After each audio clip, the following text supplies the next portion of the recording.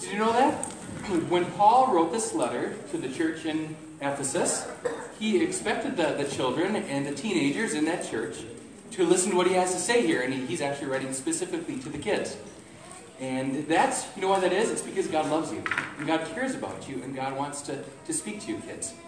And so, kids, let me just say two things to you quickly this morning before you go to children's church. First of all, I want all the kids to know that God has put your parents in your life, and He's given them a really important job. That job is to raise you, and to teach you about Jesus, and to teach you how to live for Jesus. That means that you need to listen to your parents, and to obey them, and to respect them. Your parents aren't perfect, they're going to make mistakes, but they love you, and Jesus wants you to obey your mom and dad so that you can learn to obey Him. The second thing that I want to say to you kids is that when you do that, you know what's going to happen? Life is going to go well for you. The Bible says here in Ephesians 6 that when you obey and honor your parents, life is going to go well, and even that you're going to have a long life. God wants you to enjoy those blessings of life going well and having a long life. He wants to fill your life with His joy. And so kids, you can look at the picture that's going to go up on the screen here behind me. We call this the circle of blessing. If you notice, there's a person in the circle there, and it says obey and honor above and below that person, and then go well and long life. When you obey and honor your parents, the Bible says it will go well with you, and you'll have a long life. And you want to be in that circle. That's kind of where you want to live your life. When you disobey your parents, or you treat them with disrespect, it's like you're leaving the circle. And life doesn't go well out there when you leave the circle. If you stay out there and you keep dishonoring your parents, there's going to be consequences in your life. And those consequences are not fun. And so when you disobey, your parents are going to correct you, and they're going to discipline you, not because they enjoy doing that, but because they love you and they want you to get back into that circle of blessing. Parents, if you want, you can write that circle down or take a picture of it with your phone. It's from Shepherding a Child's Heart by Ted Tripp, and I think it's a really useful illustration that you can use to remind your kids that life goes best for them when they're obeying and honoring you. And so, kids, that's what I wanted to tell all of you this morning. God loves you, and your parents love you, and God wants you to listen to your mom and dad so that you can learn from them how to follow Jesus. So, with that said now, the kids that are 3 years old in kindergarten, as well as the kids that are in 1st through 3rd grade, and any other kids that are in the Christmas program, can go back now for Children's Church.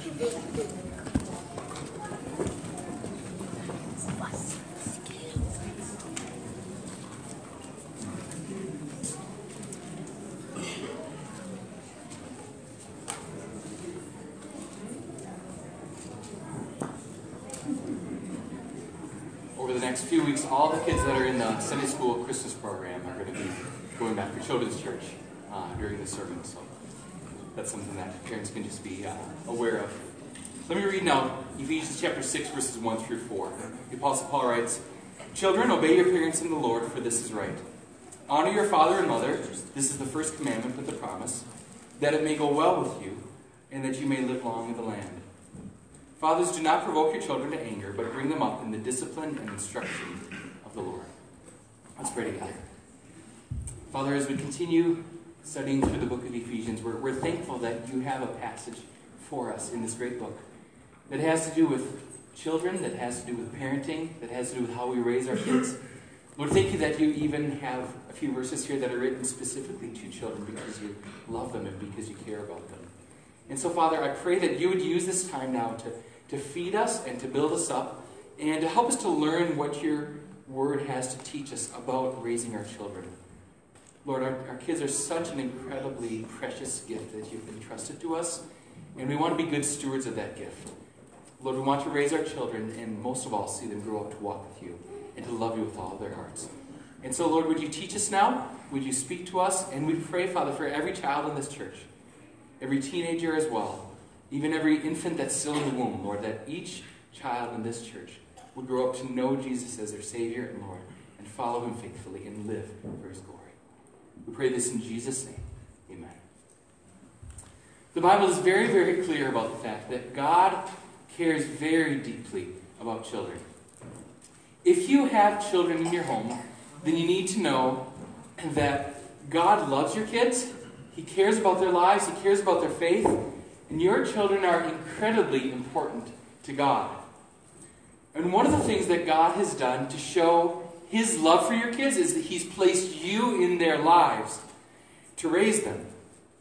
All of us who are parents know that we have a responsibility to care for the needs of our kids, to provide food for them, to give them clothing and shelter, and to make sure that they get an education and so forth. But God has not only placed you in your kids' lives to meet those needs, He has also called you to be an instrument of His grace in the lives of your kids. Think about newborn babies. Think about maybe your own children when they were newborns. They obviously need the parents to nurture them, to care for their needs. And those newborn babies also know absolutely nothing about God's way of salvation.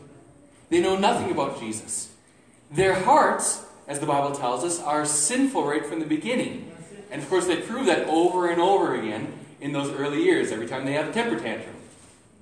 These are little human beings who desperately need Jesus. They are born desperately needing Jesus. And God has placed someone in their lives to help them to know Jesus and to believe in Jesus and to follow Jesus. And that person is you, Mom, or you, Dad. And so this is a weighty responsibility that we have. Parenthood is a calling. It's a calling to make disciples of the children that God has entrusted to us. And it's also really a wonderful opportunity, isn't it? Every father and mother here loves their kids, and you want the best for them. And God has given you the opportunity to do the most important thing, the most loving thing that you could ever do for them, and that is to show Christ to them and to point them to Jesus. And so what is Paul going to teach us here about raising children? What does God want to do in the lives of your kids? That's what we're going to think about this morning here in Ephesians chapter 6. If you don't have children in your home right now, this passage is still relevant to you. I think all of us have children in our lives that we can impact for Christ. Whether they're your own children who are grown up now, or your grandchildren, or your nieces and nephews, or children in our church family. God can use you to minister to the kids in your life. And besides that, the fact is that all of us here are children. That is, we all have parents. Unless your name is Adam or Eve, you have parents. And we're called to honor them. And we need to think about what that means for us, whether you're 5 years old or whether you're 55 years old. And so, Paul begins, again, by speaking directly to the kids in verse 1. Children, obey your parents in the Lord, for this is right. Now, I want you to notice here, he does not just say, children, obey your parents. He says, children, obey your parents in the Lord. Now, why is that important? Why is this phrase, in the Lord, so important? Well, I think it's important for at least two reasons. First of all, it points to the fact that God has placed parents in the family to represent Him, to represent His authority. Almost every society in the world believes that children should obey their parents. This is just common sense. But why should children obey their parents? What's the reason for that? Well, many people would say, well, this is just natural. Parents give life to their children, they raise them, they care for them, and so it's only right that children should obey. And besides that, children don't know how to behave. And parents do. At least hopefully they know how to behave. And so children should listen to their parents and learn how to behave from them. Now, of course, all of that is true, but those things are not the main reason why children should obey their parents. The main reason is that God has placed parents in the lives of their children as His representatives to teach them, to train them, to even correct them and discipline them. Jesus of Nazareth is not literally going to show up at your door, knock on the door, and come in and start teaching your kids. But you know what? He doesn't have to. Because He's given that job to you. And He's entrusted you with His authority. And so you can imagine in your mind a hierarchy with God at the top, and then parents underneath God, and then children underneath the parents. If the children are going to obey God, then they need to obey their parents. If the children disobey their parents, then really they're disobeying God. And so that leads us to the second thing that I want to point out about this phrase, in the Lord. And that is that if our children are going to truly live as Christian children, as followers of Jesus, then they need to obey their parents. You remember back in the Gospels when Jesus said, "Let the children come to me"? Remember the parents were bringing their kids to Jesus so that he could lay his hands on them and pray for them and bless them. And the disciples said, "No, stop doing that. Jesus doesn't have any time for your kids." And Jesus rebuked the disciples because he loves children. And he says, "Let the children come to me." Now just imagine if one of those kids would have said to him, "Jesus, I want to be your disciple. How can I follow you, Lord Jesus?" What do you think he would have said to that child? I think he probably would have said several things. But I think that at least one of the things he would have said is, if you want to be my disciple, you know what you need to do? You need to obey your mom and dad. One of the most important things you can do to learn to follow me at this stage of your life, little boy or little girl, or big boy or girl, is to obey your parents, to honor them. Because if they love me, they're going to teach you how to follow me. And so, Colossians 3:20 says, "Children, obey your parents in everything, for this pleases the Lord." The Lord Jesus is pleased. He is happy when children obey their fathers and mothers. And so if we want our kids to learn to follow Jesus as his disciples, and to really live a Christian life as children, then it's crucial that we teach them to obey us. Now, of course, this does not mean that we can treat our kids like slaves and justify it by saying, "Well, Jesus said you have to obey me." Well, that's not what this means. But at the same time, if we allow our kids to live in disobedience, and then there are never any consequences for that, then we're teaching them, you don't need to obey me, and you don't need to obey God. It doesn't really matter whether or not you follow Jesus.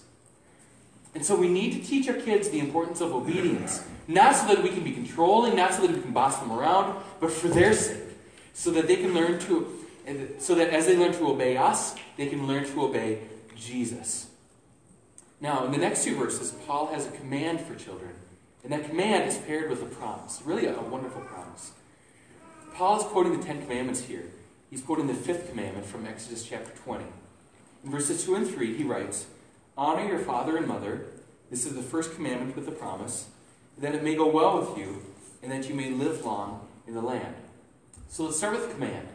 What does it mean to honor your father and mother? Well, honoring your parents begins in the heart. It begins with an attitude of respect, even an attitude of reverence, we could say. Leviticus 19:3 says, "Every one of you shall revere his mother and his father." In the 21st century, we've gotten really far away from that, haven't we? How many children today do you see revering their parents?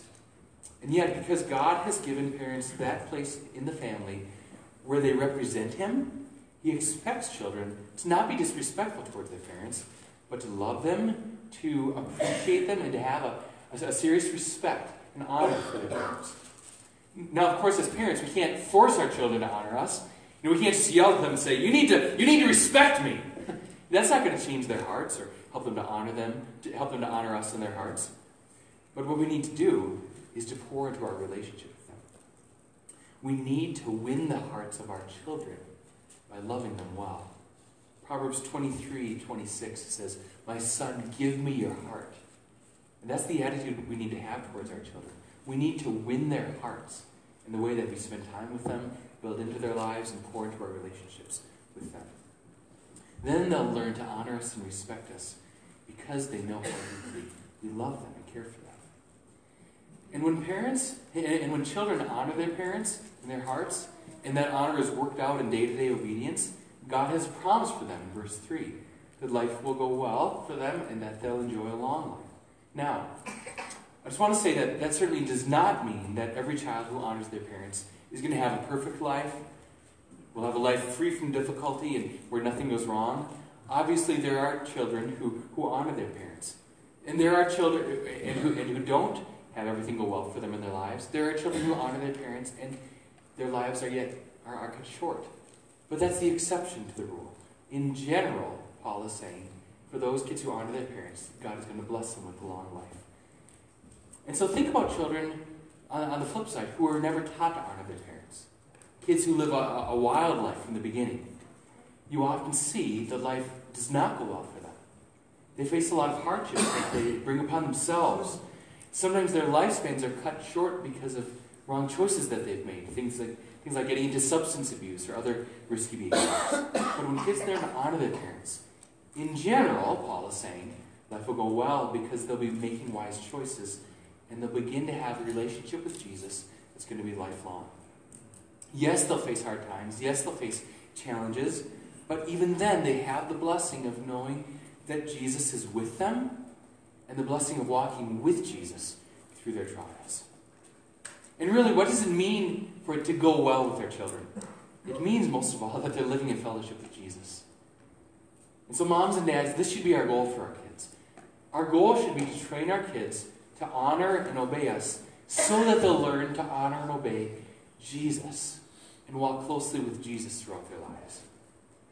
Really, if our kids are not the best at their sports, if they don't get the greatest grades, if they don't grow up to have the most successful career, but they love Jesus with all their hearts, what more can we ask for as parents? And so moms and dads, let me ask you this morning, what's your goal for your kids? Do your goals for your children line up with God's goals for them? Are you pursuing what's best for your kids for eternity? That's the question we should all be thinking about. Now, before we go any further, I want to point out that this command to honor your father and mother applies not only to children that are growing up, it applies to every single one of us here. Every one of us, of course, has a father and a mother, and we're called to honor them. Even if your parents have passed away, you can still honor the memory of them in significant ways. And so for all of us here who have one or two parents that are still alive, we need to ask ourselves the question, how can I honor my father and mother? Let me just give you a few suggestions. First of all, you can build into your relationship with your parents. I think it can be easy for us as adults really to neglect our relationships with our parents, to not think about our parents very often. But if we respect our parents and we have a rightful reverence towards them in our hearts, we're going to see that our relationships with our fathers and mothers are very important. They're important to God and they should be important to us. Now, that doesn't mean, of course, that you need to go and visit your parents every single day. But if you only call and talk to your parents once every few months, this might be something that you need to work on. I think the principle here for us is what Jesus articulated in Matthew 7:12 in the Golden Rule. Do to others what you would have them do to you. When your children are adults, or if they already are adults, you probably don't want them to only give you a phone call on Thanksgiving and Christmas and not talk to you the rest of the year. It's not that you're going to talk to your adult children every single day, but you probably want to have a significant relationship with them, whatever that looks like in your family. And so if that's how you want your kids, your grown children, to treat you, then shouldn't you do the same for your parents? And then as you build into that relationship with your parents, you can think about how you can honor them in practical ways. How can you serve your parents? Maybe it's by raking their leaves at this time of year. Maybe it's by doing other things around the house that are getting harder for them to do as they grow older. What about giving your parents time with their grandchildren? Again, when your own children are grown, you're going to want to spend time with your grandkids, aren't you? And so shouldn't you do the same for your own parents and allow them to have time with their grandchildren? I think that one way that we can care for our parents as they age is by helping to care for them. Of course, this is going to look different for every family. For some, it'll involve having your mom or dad move in with you. For others, it might involve helping them to move into a place where they can get more professional care. The important thing for ourselves is to ask, what can I do to really help them? What do they really need? How can I honor them and love them and do what's best for them? And then what does that look like as far as their care as they age? And so now that we've covered what Paul has to say to children, let's look at what he has to say to all of us that are parents. Verse 4 says, Fathers, do not provoke your children to anger, but bring them up in the discipline and instruction of the Lord. I love that this is just very straightforward. It's very simple. Not that it's easy to do, but it's not complex. It's just straightforward. Here's one thing to not do, and here's one thing that you should do. First of all, for all of us that are parents, or who will one day be parents, we should not provoke our children to anger. Now the fact is, of course, that all of our children will get angry at times because of the sin in their hearts, and we can't avoid that. But we need to do our best not to provoke them to anger by the way that we treat them. And so we need to ask the question, how do parents provoke their children to anger? What do we need to avoid doing so that we don't provoke our kids to anger? I think that one way that parents can do this is by neglecting their children. If you neglect your kids and don't spend much time with them, they're going to start to think that you care more about your work or your hobby or your friends or having fun or whatever it is, more than you care about them. And at first you might not see it, but over time your kids begin to become resentful, and that resent develops into bitterness, and that bitterness develops into anger. And eventually you end up with teenagers that are angry with you because you haven't spent much time with them at all over the last decade. And so we need to avoid provoking our children to anger by neglecting them. But another way that we can provoke our children to anger is by being overbearing in our authority. Yes, of course, we do have a God-given authority in the lives of our kids, but how should we exercise that authority? A drill sergeant has authority over the soldiers under his command, but that's probably not a good model for us in the way that we exercise our authority. Jesus had authority over the disciples, and how did he exercise that authority? By teaching them, by training them, by loving them, by caring for them, by providing gentle correction when they needed it. That's the model that we need to follow. Overbearing parents tend to provoke their children to anger because they're constantly criticizing their kids. Their kids begin to feel like they can never do anything right because mom or dad is always pointing out their failures, always pointing out, here's what you should have done better. Yes, we need to provide correction for our children, but it's important for us to think about the impact that our words have on the hearts and the minds of our kids. I read one book by a pastor last year who said that for every word of criticism that he offers to his kids, he tries to provide 5 words of encouragement. I think that's a good idea, trying to have a 5-to-1 ratio. Okay, I need to correct you here. Let me encourage you now in 5 different ways. Our kids should know that we're pleased with them. That we're not just looking out to see where's the next misstep that they're going to take, but that we're eager to encourage them and that we're slow to criticize. Also, I think that parents of adult children can sometimes provoke their kids to anger by treating them as though they were still little kids. When your children are grown, or if your children already are grown, remember that when you were their age, when you were 20 or 30 or however old they might be, you didn't want to be treated like a child anymore. You wanted to be treated like an adult. And it's important for us to give the same respect to our adult children when they reach that stage of life. And so we need to avoid provoking our children to anger. That's what we need to not do in Ephesians 6:4. And instead, what should we do? We're called to bring up our children in the discipline and instruction of the Lord. Now, there's a lot in that sentence. So I just want to think about some of the words that Paul uses here. First of all, the words of the Lord at the end of that sentence are extremely important. Imagine for a moment if those words were missing from verse 4. If Paul just wrote, bring them up with good discipline and instruction. You could take that to mean that you should care for the needs of your kids and teach them things like how to brush their teeth, how to dress themselves, how to ride a bike, how to drive a car. And of course, all of those things are good, and we should teach our kids to do all of those things. But when Paul writes about raising our children in the discipline and instruction of the Lord, he's emphasizing that it's our responsibility as parents to teach our children about the Lord Jesus. It's interesting that the Bible never specifically says, and I'm going to sound like a heretic here for a minute, the Bible never specifically says that it's the church's job to teach children about Jesus. Did you know that? Now, of course, the church should teach everyone in the congregation about Jesus, whether they're 2 or whether they're 92 or anywhere in between. That's why it's important for us to have things like Sunday school and Awana and Vacation Bible School and so forth. But you can't find a verse in the Bible that says, church, teach the kids about Jesus. Pastors, teach the kids about Jesus. Why not? because this is primarily the parent's responsibility. There are many verses in Scripture that say, parents, teach the Word of God to your children. Teach your kids to follow Christ.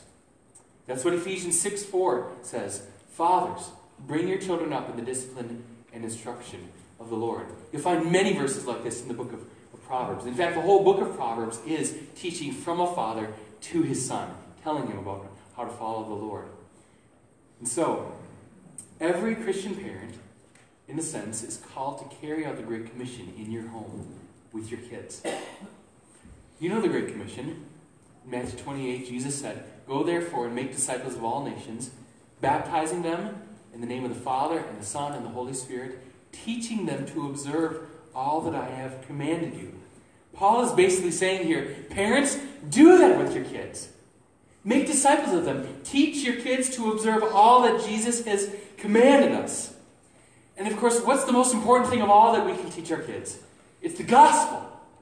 It's the good news that the Son of God died as a sacrifice for sinners, that he rose from the dead on the third day, and that he offers everlasting life to everyone who will trust him as their Savior. You know, if our kids learn one thing from us, this is what it should be. They should hear over and over and over and over again, God loves you. God sent his Son Jesus to die, to save you from your sin. There's forgiveness in Christ. There's eternal life in Christ. There's nothing more important for you, son or daughter, than embracing Jesus as your Savior.